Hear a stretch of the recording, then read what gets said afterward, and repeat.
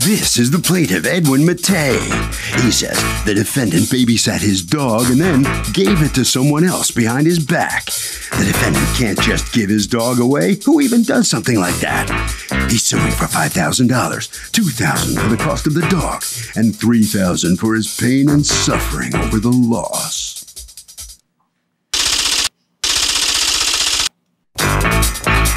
This is the defendant, Miriam Kelly. She says she and the plaintiff had a friendship together, and he gave the dog away because his wife didn't want the thing in her house. Now all of a sudden he wants the dog back? In fact, he's only suing her because he's upset she doesn't want him in her life anymore. And this is the way he's getting back at her, with a lawsuit. She's accused of pilfering a Pooch. The defendant has filed a countersuit for $5,000 for pain and suffering. All parties, please raise your right hands. Welcome back to the People's Court. Next case on the docket. The plaintiff says the defendant was supposed to babysit his dog, and instead she got rid of it. But the defendant says she actually did a good deed. It's the case of a doggone shame. Edwin Matei? Matei. You are suing Miriam Kelly for $5,000 in damages that you say you have incurred as a result of her giving away your dog. Yes. Tell me what happened. Well, Miriam and I met at work, and me and her quickly became friends. And one of our many conversations was about, about a dog, because I had received a letter from management from where I live at, stating that if my dog was over 45 pounds, that I had to get rid of him. If not, then I would be evicted. What kind of dog is this? He's a blue-nosed pit bull. He's a pit bull. And how long had you had your pit bull? About a year. About a year. Yes. So you get the letter from management. Yes. So now it's a problem. Yes. All right. And then what? Because when I first had him, he was a puppy. Yeah, I know. So, that's how it works. Yeah. So he was growing. I know. I wish somebody had told me that about the kids. No, I mean, like he was. Because that first day you go to wake up your baby, and then a size 9 foot comes out from under that sheet. That's a shocker. All right. Go ahead. So she had to me a favor, took him in until I had found somewhere to place him at. For how long? It was indefinite until I had found somewhere for him to go. Because I was so it could be 10 years. Yeah. And then you yanked the dog away. Yeah, I mean, she had. Okay, I assume that you do not concur with that set of facts that you were to hold the dog indefinitely. No. Okay, what do you say you agreed to do for him? I agreed to watch the dog. For how long? For 2 months. He was taking okay, the dog. And then after 2 months, what happened? It started increasing to more days and weeks until I had no choice but to take him to the shelter. Okay, but why wouldn't you just call him and tell him, come pick up your dog? I called him numerous times. We got, at the same day, August 23rd, we got let go from our job. So I've been calling him and texting him, because my daughter started to break out. And he's been doing Break out meaning allergic to the dog? I'm guessing so, because she had bumps on her arms and neck. And he was destroying my carpets. I had to pay for them. Okay. And when are you calling and texting him? During the 2 months or after the 2 months? During the 2 months. Well, aren't you seeing him at work, though, for the first 2 months? Aren't you seeing him at work? Well, yeah, we was together. Yeah, so how come you don't just talk? What's going on? What am I missing? Okay. Me and the plaintiff, we had sexual. You had an affair with him? Yes. Are you married? No. Okay. Are you married? No. Okay. Why isn't that just a relationship then? Why is that an affair? Because he had a girlfriend at home. Oh, okay. Is the girlfriend in the room? No. Oh.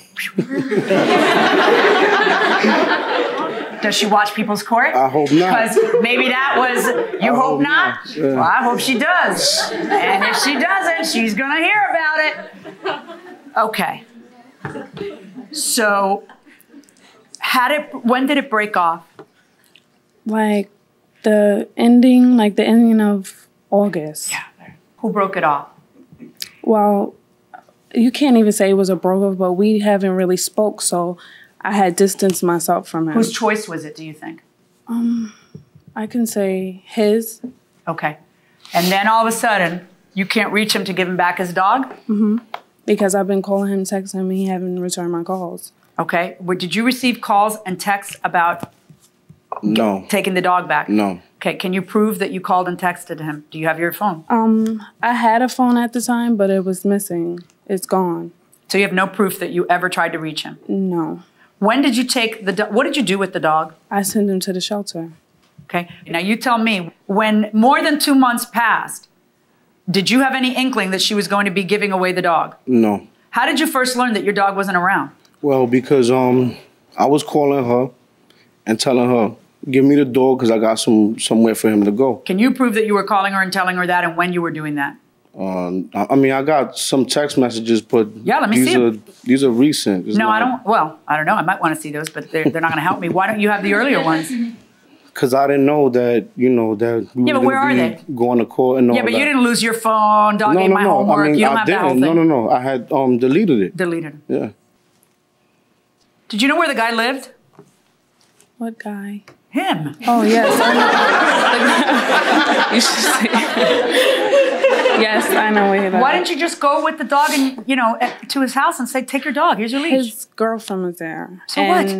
I don't know if he was there. I understand what you're saying, and maybe it's uncomfortable, but how could it be more uncomfortable than giving away the guy's dog to a shelter? Okay. I mean, unless you did it on purpose to hurt him. No, I did not. But then tell me how it is that somebody in your position would have a dog, you don't want the dog, it's over between you, and you don't take the dog to him and hand it to him, other than to hurt him. What other possible reason could there be besides to just get back at him? I mean, do you hear yourself? Do you hear how vindictive you sound then? So, I don't know. I'm gonna take a wild guess. Does this sound like revenge? Absolutely. She was trying to hurt his feelings, trying to get him. Worse than hurt his feelings, she took his dog away. Yeah, what can you do? He's obviously upset with the situation. She's upset, so she's taken action. How heinous is it to give somebody's dog away out of spite? Absolutely heinous. I would just hate it.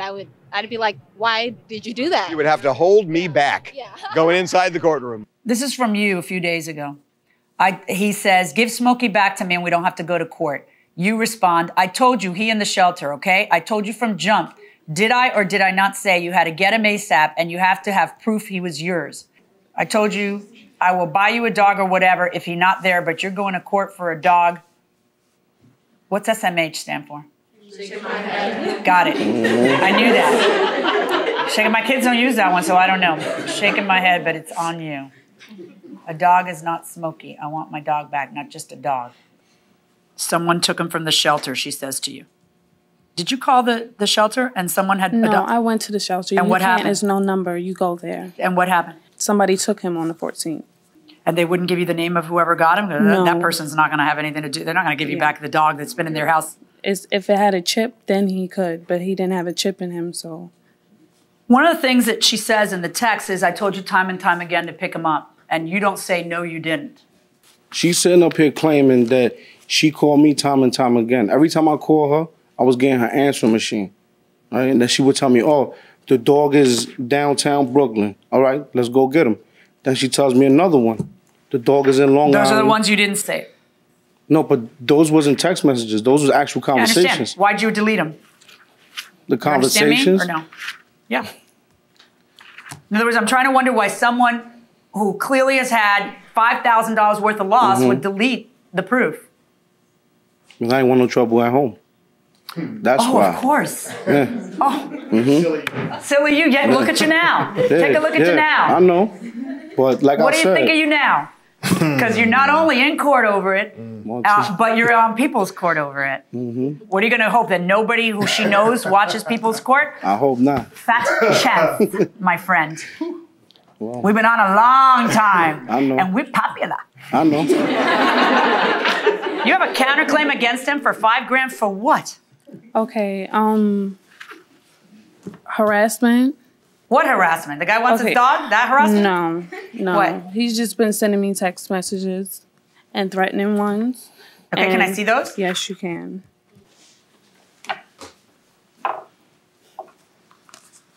March 1st. You better have my dog by tomorrow or you're gonna blanking see, you stupid blank. You. I'm not having him, period, you stupid fat blank. Wow, you sound really harassed. You did the wrong thing, punk. You say to him. Yeah, you sound very intimidated. A lot of cursing, a lot of insulting. Each time he says, you better hope your bite is bigger than your bark. You better go get my dog. you just type LMAO, LMFAO, LMAO, LMFAO over and over and over. And you don't want me to think you deliberately got rid of his dog to get him back for dumping you? He never dumped me. Oh, it sure sounds like you're angry. I got rid of your dog. What am I supposed to read from this text? Not the one you wanted to show me, but the one I scrolled up to see. Other than that.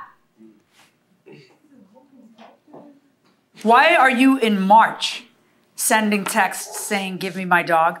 What happened to you trying to get the dog in September? Because I didn't find out where the dog was at until No, but you don't even know where the dog, stop and listen. You don't even know where the dog is at when you're sending these texts. Why is it March when you're saying, where's the dog, where's the dog, where's the dog? You better tell me where the dog is, better give me my dog. Why is it March when you're doing that? You understand what I'm saying? I expect to see these texts in September, not in March. You sent him a text, did I not tell you in October, December, and so on that he's at Linden Boulevard? I kept telling you, and you always said, go get him.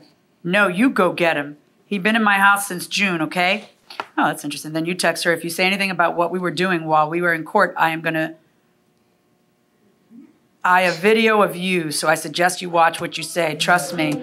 You wouldn't want your parents and boyfriend to see this. Is that your boyfriend? Yeah. You wouldn't want your parents and boyfriend to see this stuff. I'll just say stuff. I have one, too, of you and your body part. You got a picture. I have a video of you and me.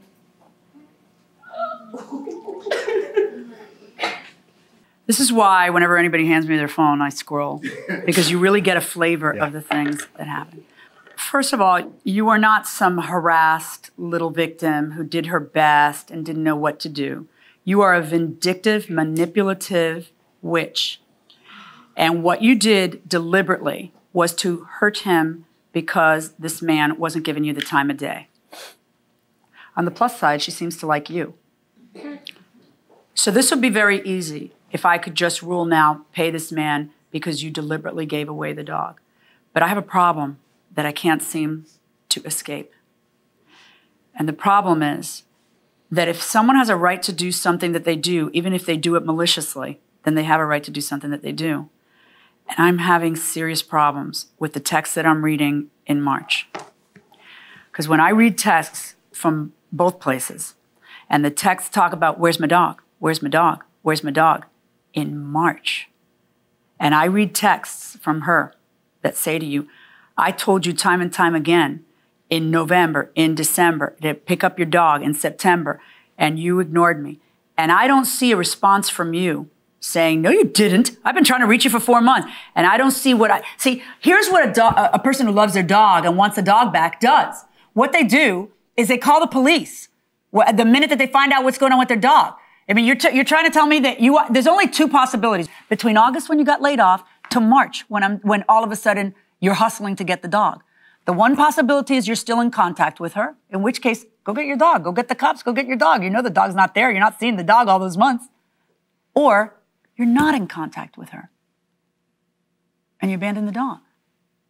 Either way, it looks like you abandoned the dog when all those months pass. I can't ignore the stuff I read where she keeps pointing out that she had called you. Whatever I think of her as a human, what am I supposed to do with the fact that you just let this thing drag on and on and on? And the answer is that legally I cannot ignore it. Therefore, on your lawsuit against her, I find in her favor. On your laughable lawsuit against him, I find in his favor. And you know what? I think the dog, frankly, is probably in a better place right now with someone who would hustle to find the dog. All right, just hold on, we are. So Judge Millian rules that it's an abandonment of that dog on your part. What's your reaction to hearing this come out? Well, I think that the whole thing wasn't fair, you know, and...